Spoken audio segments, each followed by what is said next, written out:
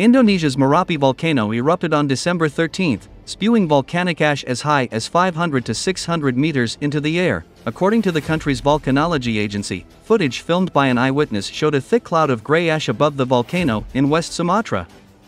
Local residents living in one of the villages closest to Marapi were still seen engaging in daily activities. The head of Indonesia's volcanology agency Hendra Gunawan said Wednesday's spewing of ash was relatively minor, with his comments coming after another eruption last week that killed 23 people. The 2,891-meter-high Marapi is one of Sumatra's most active volcanoes in Indonesia and straddles the Pacific's so-called Ring of Fire, which is home to more than 100 active volcanoes.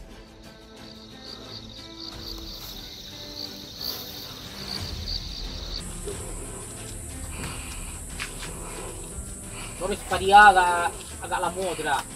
Tak sejam 2 jam tadi. Ya, orang mengomen di mana kat nama sambung.